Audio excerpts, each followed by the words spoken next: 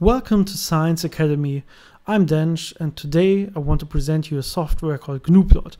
This software is the go-to software for me in the lab when I want to plot my data that I measured in the lab and want to fit function through it, and also want to export this nice looking graphs as a PNG or PDF file to bring into my homework or my papers or whatever you want to use it for.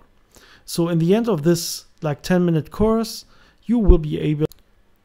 First, of course, you have to install the program on your computer. In the end, it should look like this. So it's a command line based software. You can put in your commands and it will execute it. So for example, you can just print something like 3 + 4 and it will give you 7. Or you can set a constant like a equals 2 and then print a plus 7, which should give you out 9, right? So you can use it as a kind of handy calculator as well. You can also use some constants that are implemented in the software like e or pi, or plot some functions that are implemented, like with a plot command like plot sine from x. Give you a nice looking plot of a sine from x. Of course, these functions could be way more complex than this. Let's just maybe look at plot sine x divided by cosine x. And as well, there's this really nice looking window that opens, which is called the WXT window, implemented in Gnuplot. So you can look at some random function that you want to know how they look and you don't know it. But for more complex things, you should always use a Gnuplot script, which is just a plain text file where you put the commands in line by line. So you can also change something that you did before, which is not possible when you are just typing in the terminal. So let's start with a change directory command and change a directory in your working directory. For this, you don't have to enter this directory for every file you want to access, but every file put into this folder, you can just access by name. But still, we can just put in our commands here, for example, plot sine x. And now we load this Gnuplot script in to Gnuplot, and it will execute the file.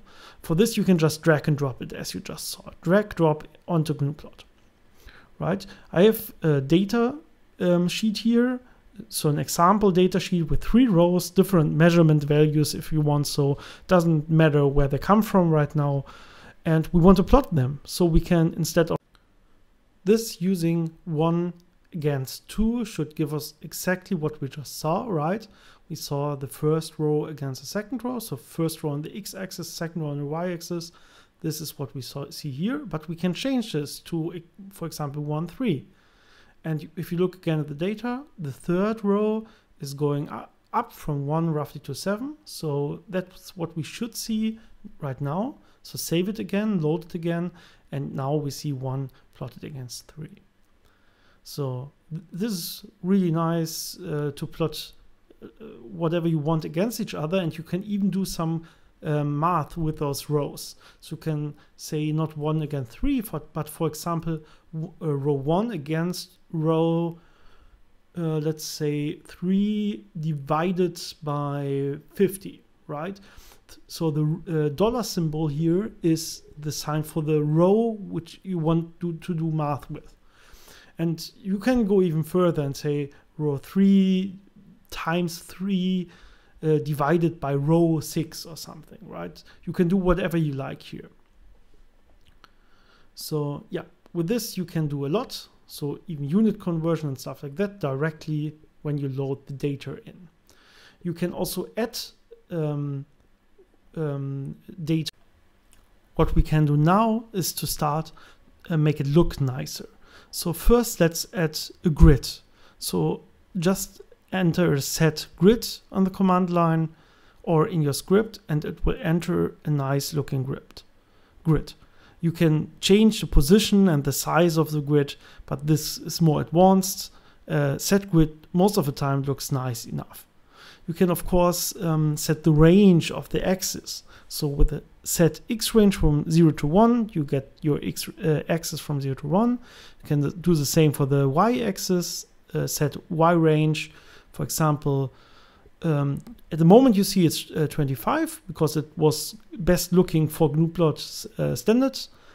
But now we have from 0 to 15, or you can change it from 0 to 30, whatever you like. You can even put some function into here if you want to. So now 0, 30, as you can see. What we can also do is to add some names to the axis. This is be done with the X and Y label command. And after that, you just put a string with whatever you want to name your axis, like set X label distance in meter, set Y label power in milliwatts, save, load the file again, and you see nice labels on the axis. On the top right, you see that the label for the graphs is not so nice looking, so the next step, maybe let's change this. We can change this with adding titles to our data points. So title and then a random string. Title, for example, dataset 1, title, dataset 2, just into the plot command. And you will see, again, save and load, that this changed to dataset 1 and dataset 2. You can even suppress the title completely if you don't want it, with just saying no title instead. So no title, save, load, and you will see dataset 1 is suppressed completely. Let's do that with both. I think it's looks the best if the data points doesn't have titles, but the fitted function through the data points in the end have the title.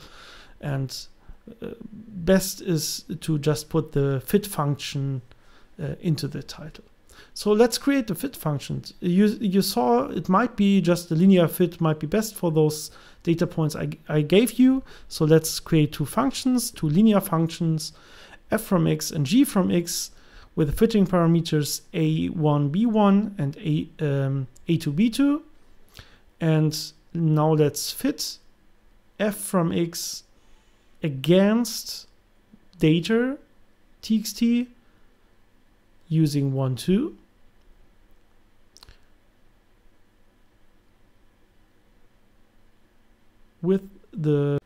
And if we now also correct our small little math error here, so a1, b1, a2, b2 our parameters, then Gnuplot fits the parameters nicely to the data set, and you see here the fitted functions plotted in this WXT window. We can now make it a bit nicer with changing the colors. So for this, there's LT command, which is a line type. So we can choose a line type RGB colors blue, and the corresponding data set line type RGB blue. And we can do the same, for example, in red for the G. So just add in the plot command LT RGB red and LT RGB red also in the data set. Of course, there are other ways to have more colors available, but most of the time this is sufficient. How to look up those other ways and get more info, I will show you in the end of this video. So now we get this nicely looking graph with red and blue fitting to the data points. And yeah, this is really nice, but still it's a WXT window, and in the end we wanted to have a nice, for example, PNG file. For this we have to change the terminal, so the output terminal from to PNG, so set terminal PNG before you do the plotting command. And now we set the output file with whatever name we wanted to. So for example, set output first graph PNG.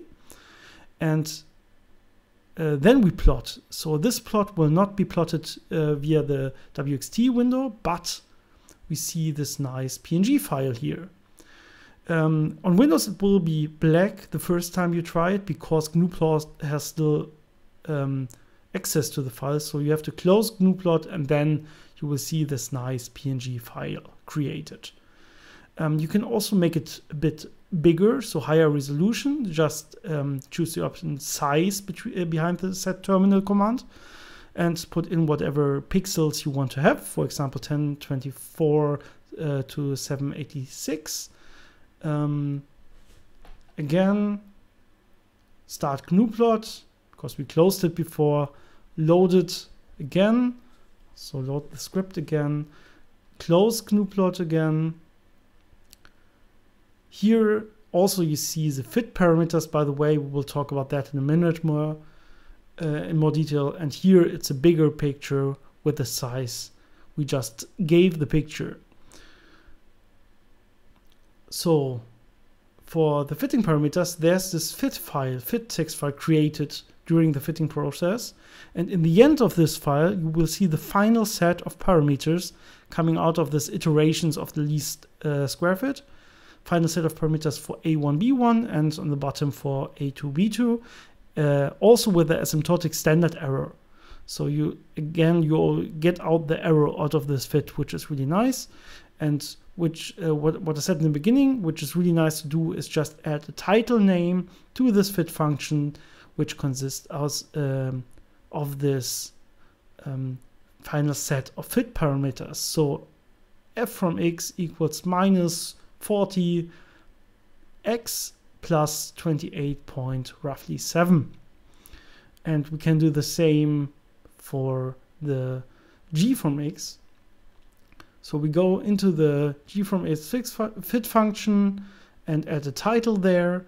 And now on the left, we have to scroll down to see the final set of parameters for A2, B2. Again, also with the errors if we want.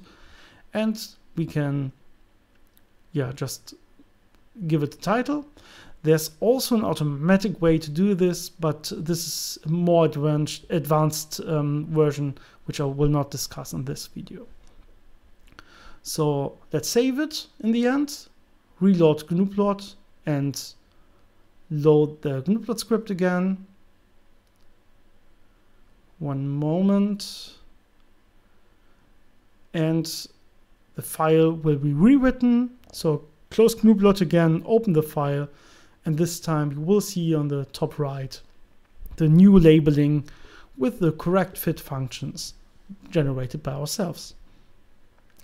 So this is also basically it. Here you have a nice looking graph, everything you need in a beginner's lab, for example.